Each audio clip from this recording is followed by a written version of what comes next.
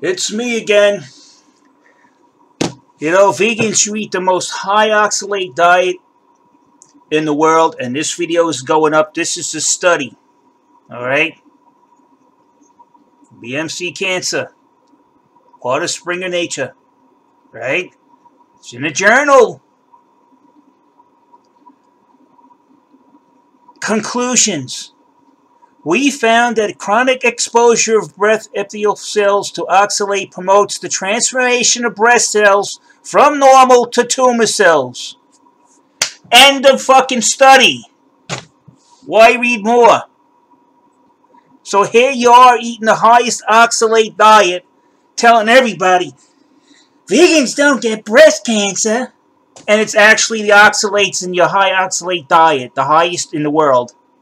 Oxalates in the diet is veganism. And then you're wondering why vegans are getting breast cancer. I'm out of here. Oh my God, these people, I swear to God, they need to be locked up. Locked up.